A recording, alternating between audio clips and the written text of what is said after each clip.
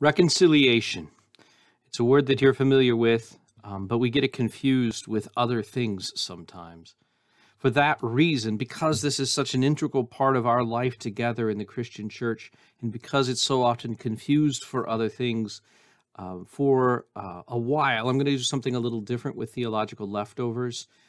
Instead of focusing on things that I heard in the reading, I'm going to go through a whole list of passages with you, just hopefully brief little videos, even briefer than usual.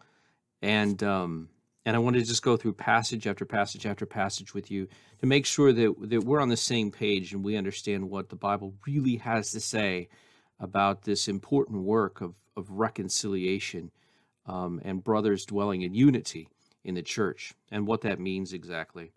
Our goal should be not just to resolve conflict, because you can resolve conflict in all kinds of ways, and some of those ways aren't good.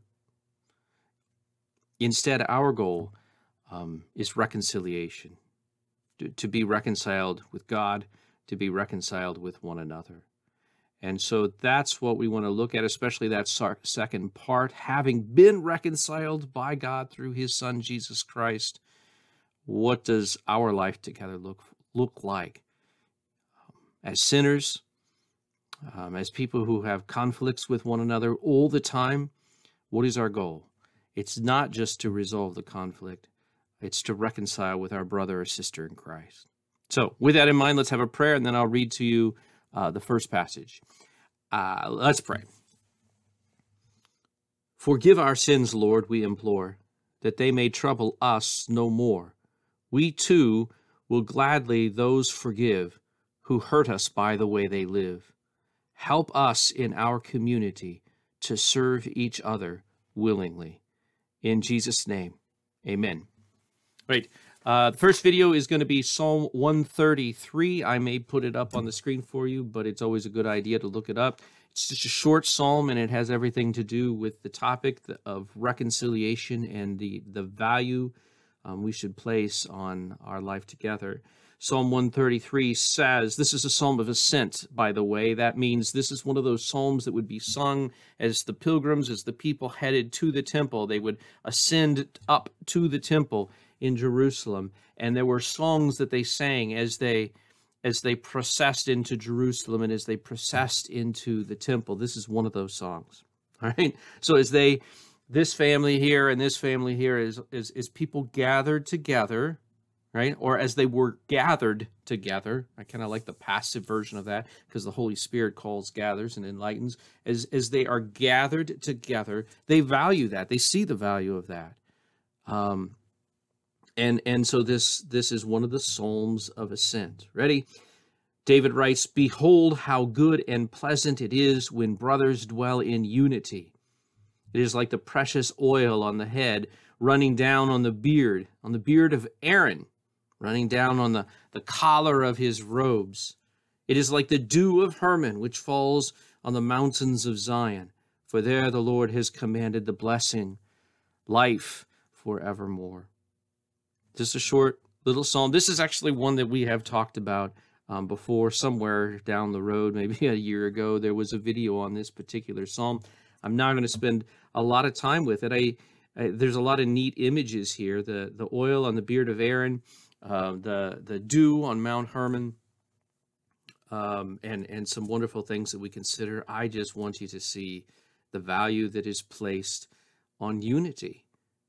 Behold how good and pleasant it is when brothers dwell in unity. And remember, this is as the children of God are gathered together to go into the temple, right?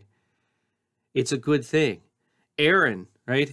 Or the children of Aaron, the priests are there in the temple to meet God's people, right? And together these sacrifices would take place, and God would be there too, and God would meet them, and he would meet them in order to give them forgiveness and life, right? And so all of God's people gathering together in the presence of God, and the priests were there, and it's just saying this is good, right? It's not just talking about any kind of unity. It's not just talking about getting along with people. It's talking about us gathering together, us walking together to the divine service and into God's presence, where he promises to give us forgiveness. And where there's forgiveness, there's life. Right? This is the blessing, life forevermore. So unity in the church, rejoicing together in the gathering into God's merciful presence. This is the best. Right? This is good stuff. This is to be valued. This is to be protected. This is worth making sacrifices for. And I commit it to you. Psalm 133. I'm going to do a whole series of videos. You can check them out whenever you want. I'm going to turn this one off so we can do the next one. But before I do, another prayer. We pray. God of love, through your Son, you have commanded us to love one another. By the guidance of your word and spirit, deliver us from impenitence and teach us the truth, that we might confess our sins, receive your forgiveness, and be reconciled to one another.